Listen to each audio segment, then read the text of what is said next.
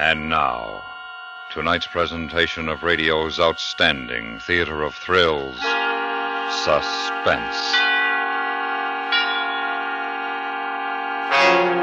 Tonight, we bring you a story of a hired killer who had a deadline to meet. So now, starring Mr. William Conrad and Mr. Stacey Harris, here is tonight's suspense play, A Matter of Timing.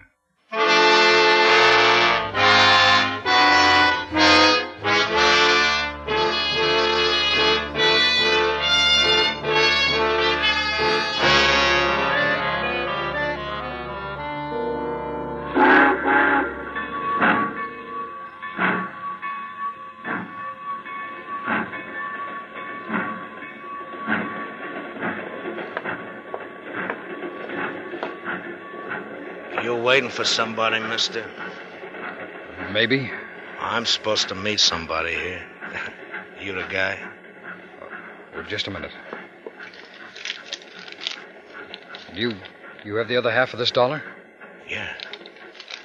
All right, let's go. Where to? Well, the town where you're supposed to work. How far? About 60 miles.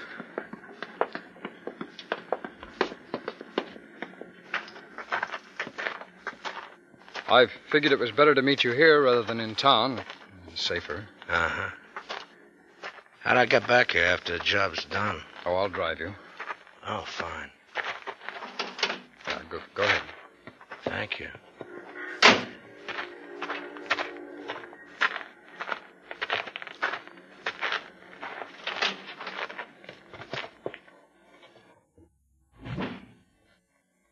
Well, I suppose you know what you're supposed to do.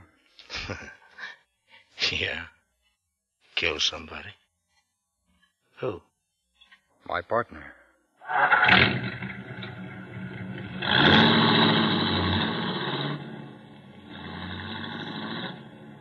How'd you find somebody like me? Oh, it isn't hard. A friend asked a friend who asked a friend. Well, you know. Yeah, I know. What's the matter with your partner? Huh? I mean, why do you want him killed? Personal reasons.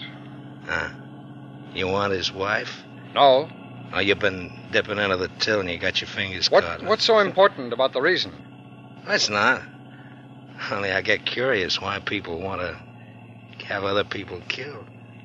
Does there have to be a reason? Oh, not as far as I'm concerned. I get paid to do a job. That's also living. That's my reason. Yours ought to be at least that good. Well, it is, for me. Good enough. Let's get on to business, huh? I got an 18-hour alibi. That means I got to be out of here by tonight. Well, you should be out by 9 o'clock this morning. All planned, huh? Just about. Good. I don't like complications. Well, there won't be. When do I get the rest of my money? Just as soon as the job is done. I want it before. Don't you trust me? I'm sorry. In my business, it has to be cash in advance. Nothing personal. It's just that I can't sue you if you renege. Well, you could come gunning for me. Well, I could, but I wouldn't. I only do my work for money, not pleasure. In advance? Yes, in advance.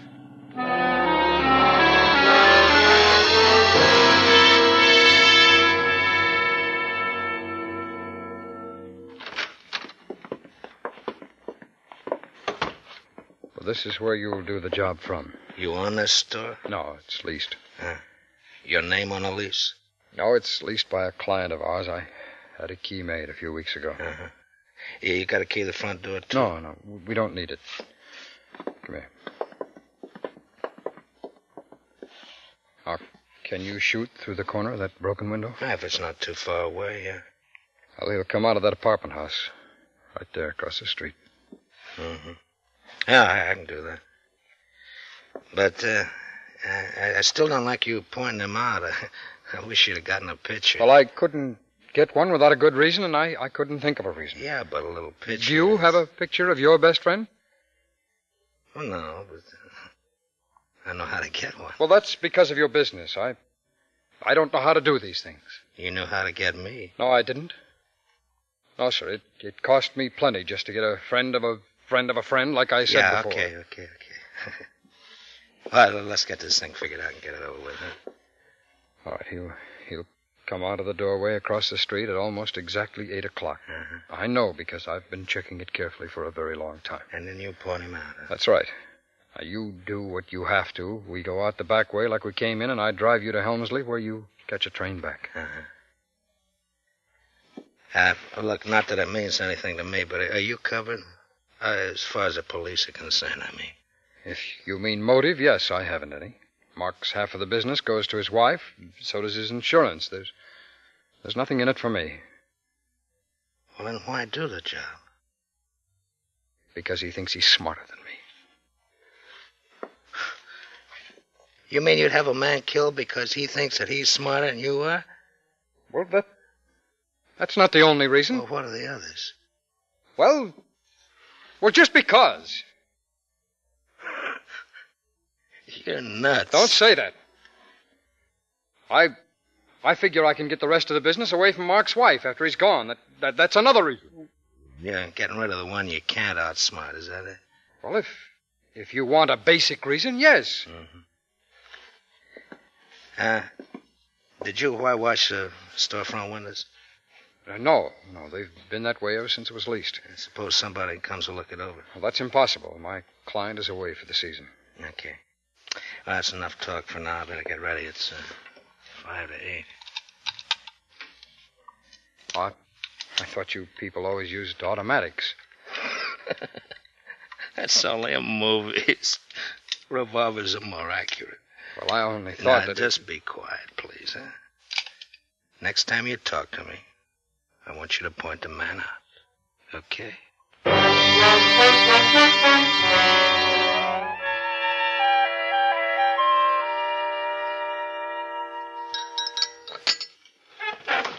Well, it's about time to go. Yes, it's almost 8. Francis? Yes? Do you feel all right? Why, Mark? Well, you look feverish. I feel kind of feverish. Here, let me see. Hey, you do have a fever. I'd better call Dr. Borden. Oh, no. I don't think you have to. Besides, What, dear? I think maybe you had better call him. You just call and go to the office, and you'll be late. I don't care if I am. I don't have a thing to do this morning that's of any consequence. It's just the idea of being late. It doesn't matter. Being late today isn't going to make any difference one way or the other.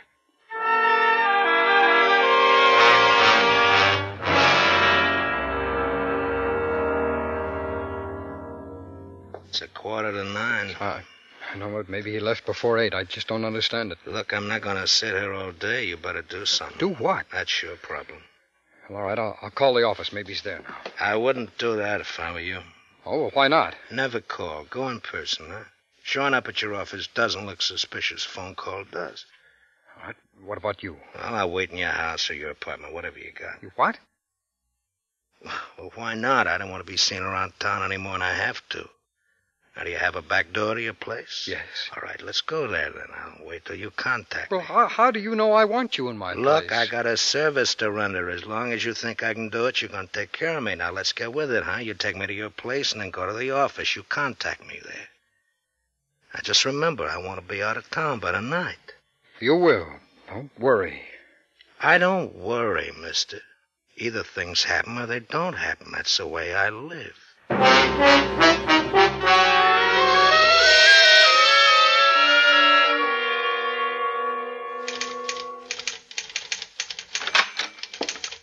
Good morning, Mr. Loman. Well, good morning, Miss Brenner. Miss Brenner, Miss Callender in? No, sir, he should be here any minute, though. Oh, when did he leave? He didn't. He just hasn't come in this morning. Not at all? No, he called and said his wife was ill, and he'd come in after the doctor had been over. Oh, I see what that... Good morning. Sorry I'm late. It's all right, Mark. How's Francis? She'll be okay, just a touch of the virus. Oh, that's good. Come on into my office, Carl. I want to talk to you. No, what's up? Just something I want to talk over. All right.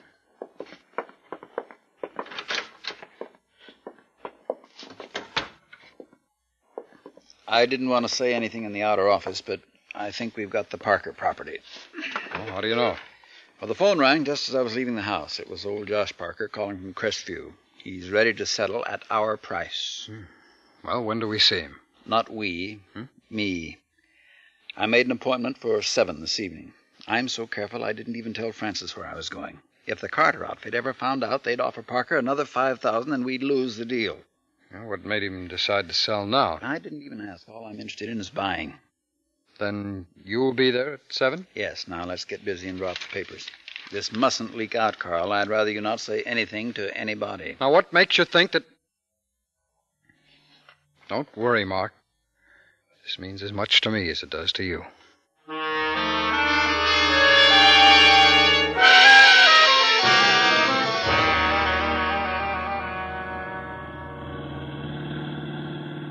It's a pretty quiet neighborhood, no street lighting, and 2 or 3 minutes from the highway to Helmsley where you can catch the train. You sure of the time? Yes, this time I'm sure. I saw him leave before I came and got you. He should be there by now. I figure it'll take about a half hour to 45 minutes to close the deal. Then you get him as he comes out the door. And don't miss. I won't. You know, you're a pretty cruel guy. Me? Cruel? Yeah. Well, what about you? You're doing it. Yeah, but I don't know him. I never killed anybody I knew in all my life. A man's a man. No, he's not. Some are strangers. I can't feel anything for a stranger. I haven't got time for thinking about his life. But guys like you hire guys like me to kill somebody they know. I don't get it. You don't have to.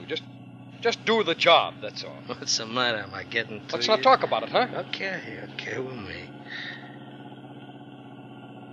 How much longer we gotta go? We'll be there in 15 minutes. Don't pull right up in front of the house, huh? Especially if his car's parked in front, angle off a little bit. I will. This time we're going to get him. Well, I hope so. I want to get back home. I got a heavy date tonight.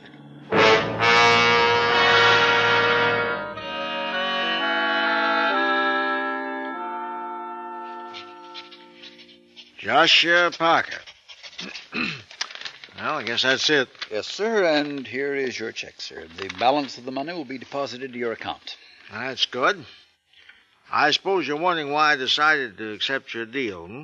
Well, I must confess I was rather curious. Well, I'll make it brief.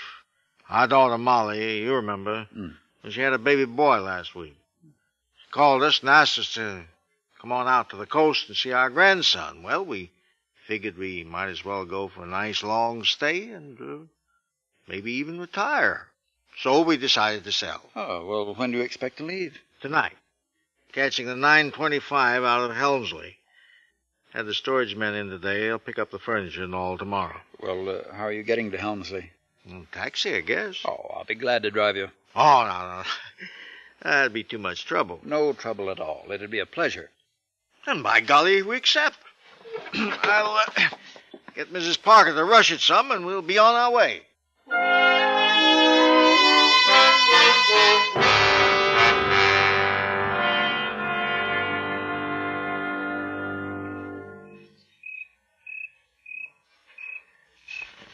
What's taking him so long?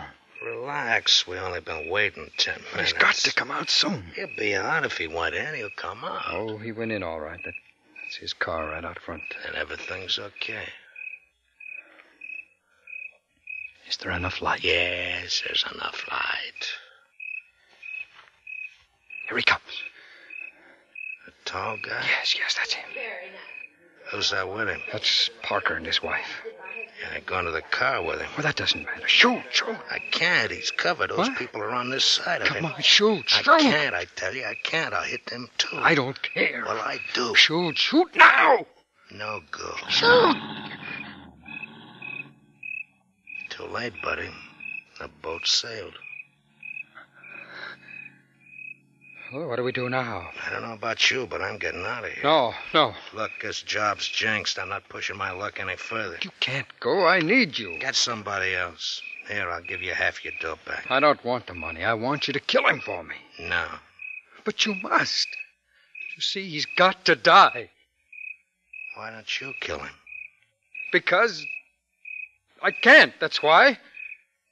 Sorry, mister, I'm leaving. No, we'll make it next time. You can't guarantee that. I'll pay you double. In advance? Yes, in advance. Okay, I'll stay. Yeah, let's be getting back to your place, huh? I'd like to get a little sleep.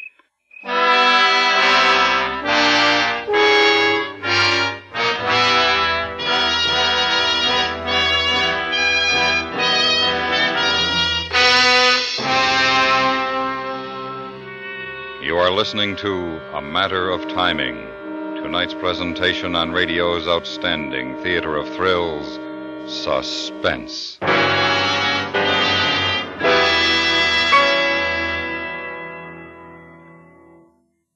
Sometimes charity begins at home. There are times, however, when charity comes to an abrupt end there.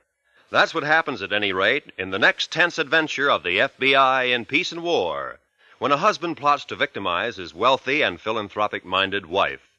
Fortunately for the woman, the FBI takes an uncharitable view of racketeering, and before the unscrupulous husband has much of a chance to enjoy ill-gotten gains, he finds a new home behind bars. For fast-moving and fascinating drama, be sure to hear this next exciting episode of the FBI in Peace and War tomorrow night over most of these same stations. And now we bring back to our Hollywood soundstage Mr. Stacey Harris and Mr. William Conrad, starring in tonight's production, A Matter of Timing, a tale well calculated to keep you in suspense.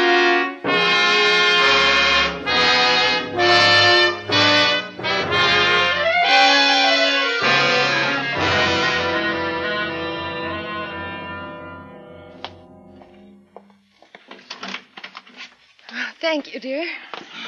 I wish we hadn't stayed out this late. It's after midnight, and you had the doctor over this morning. I don't think this party was such a good idea. Oh, I'm sorry, dear, but it's been so long since we've been to a party like that. I just couldn't seem to break away. Oh, well, it's all right, honey. I enjoyed it, too. You never did tell me where you went earlier this evening. Didn't I? No. And I suppose if I hadn't asked, you never would have told me. All right, I'll make it short and sweet. I bought the Parker place. Oh, Mark, how nice. And that's what you and Carl did this evening. Carl wasn't there. Why not? Well, Fran, you know how he is, always overselling. If he'd kept quiet last month, I think we could have gotten it then, and cheaper. What did he think about you going alone? Well, he was perfectly content. We drew up the papers, and I went alone. He didn't seem to mind. Mark? Yes? Do you think Carl feels all right about you doing all the real selling in the business? Why should he mind as long as he gets his share? The Parker place nice. Oh, yes, very. Mark, why don't we move into it? Move? Why? I'm tired of living in the city on the 3rd floor. Nothing to look at out of my front window. Nothing really to do all day while you're at work. The way you say it makes it sound like you live in the slums or something. Oh, no. I know this is nice, maid service, all the things a lazy woman could want. But somehow I wish we had a lot of things we haven't got. Like what? A garden, trees, fresh air, even a garage for your car. You know how hard it is to get garage space, even at a price. That's what I mean. Move over. Sorry. Even with all the money you're willing to spend, we haven't got a lot of the things I think we should have. All right, I'll tell you what. Tomorrow we'll take a drive out to the Parker place. If you like it, we'll move into it. Do you mean it? Of course I do. I just thought of something. What? Is there a chance Carl might think you went to the Parkers alone so you could arrange for us to have the place ourselves? No, of course not. Going alone is normal procedure lately. He just doesn't handle any of the big deals anymore. If he's so little help to you, why do you continue with the partnership? I don't know. Loyalty, maybe. He's still my friend. Well, I don't know. I guess I can't do that to a friend. I hope he realizes that. I hope he doesn't. Carl's a pretty intense guy, and he might go off the deep end if he thought I was carrying him. Come on, let's get to bed. I don't want to be late for work tomorrow. I've got a lot of things to do. Including the trip to the Parker place. You realize this means paying Carl for his half of the property. Do you think he'll mind losing a possible profit? No, I don't think so. Carl owes me a lot for some of the things I've done for him, and I don't think he'll mind paying me back.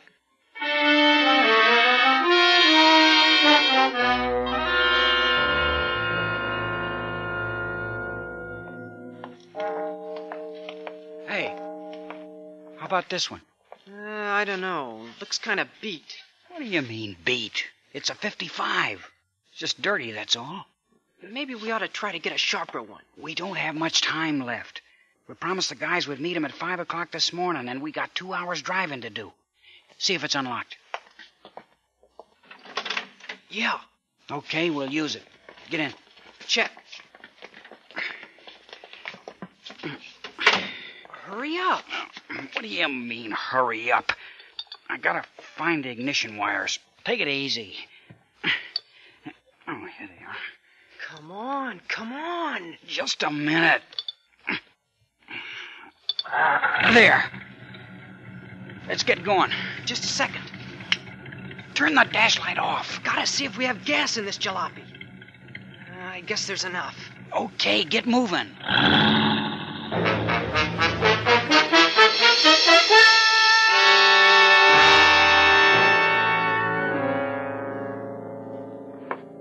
Why 7 o'clock in the morning? You told me before he doesn't leave the house till 8. I want to make sure we don't miss him this time. If he comes out of the house, I won't miss him. What about last night? You saw he was covered by those other people. Well, supposing he comes out with his wife this time. She can't cover him from here. He's got to go down them steps. Besides, if it does come out with him, they'll be side by side. When are you going to shoot? When he gets to the bottom of the steps. Why not when he comes out of the door? He's closer at the bottom, no more than 40 feet. No sense taking unnecessary chances. You want a cigarette? No, and neither do you. Oh, and why not? What are you going to do with a butt? And supposing somebody sees us smoke? The windows are whitewashed. Nobody can see in. We'll be looking all around here after the job's done. Okay, can I stand up? Why don't you leave? I know what he looks like now. I can drive to the station by myself. No, I want to stay and see you do it. You really hate this guy, don't you? Yes. And why don't you just break off a partnership and then you wouldn't Are you have trying to back out now that you've got my money? I could if I wanted to. And one more crack like that and I will. I'm sorry, I meant that... You know, I'm getting sick of guys like you. Now you forget it and you relax, huh? I'll kill you, buddy, for you.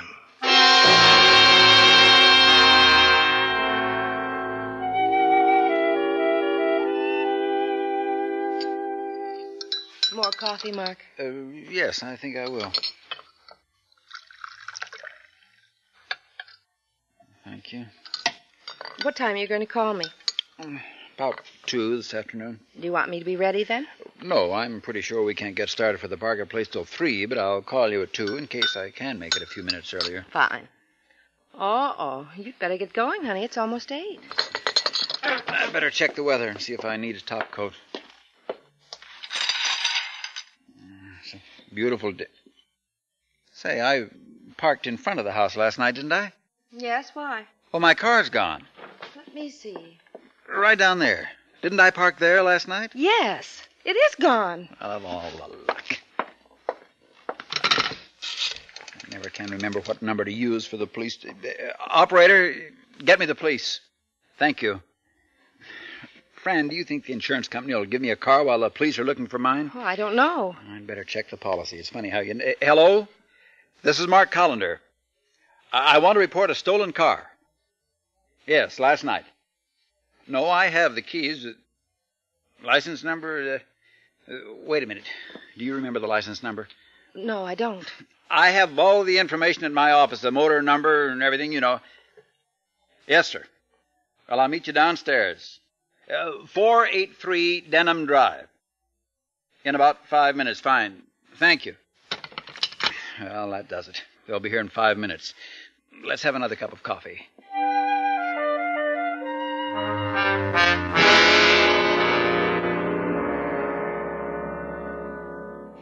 It's after 8. He'll show. I know he didn't leave before 7. How do you know? Well, he just never does. Well, he better not. I'm catching a 9:45. Win, lose, or draw. I don't like the smell of this job no more. It's just a few... There he is. Shoot. When he gets to the bottom of the stairs, now shut up. Shoot him. Don't miss. Shoot now, please. When he Shoot. comes down. No. What's he standing there for? Come on. Hey. Cops.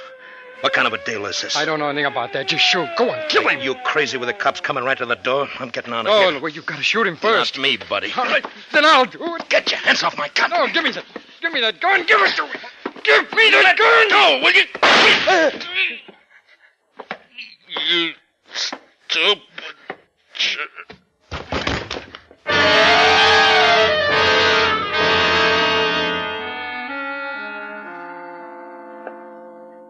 But the man was a known killer. If we could only find out what Carl was doing there with a gunman. I've asked him about it time and time again, but he won't talk to me. I can't defend him if he won't talk to me. I know. Mark, why don't you try? You're his friend. Maybe he'll talk to you. I have tried. I know he won't. You know why he won't say anything? Yes, I think I do. Then tell me. Maybe it would help. No.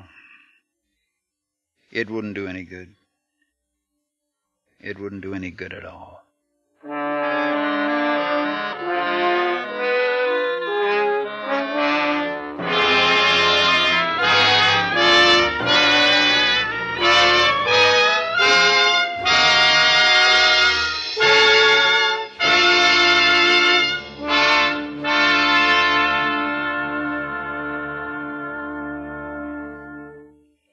Suspense, in which Mr. William Conrad and Mr. Stacy Harris starred in tonight's presentation of A Matter of Timing. Next week, we bring you a story of a convict ship and a bargain that ended in death. We call it a sleeping draft. That's next week on Suspense.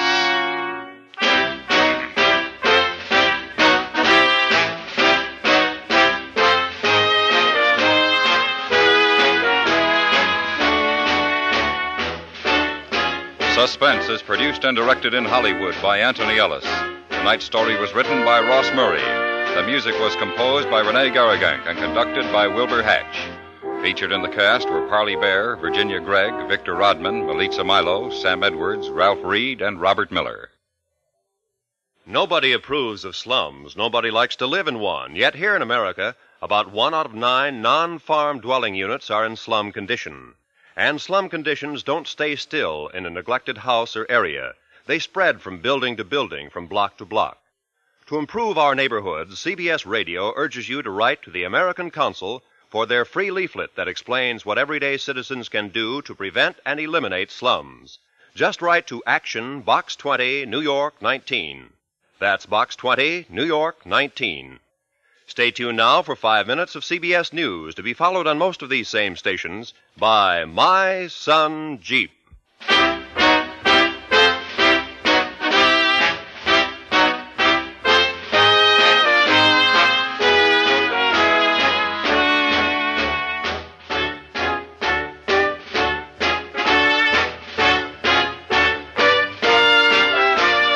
America listens most to the CBS Radio Network.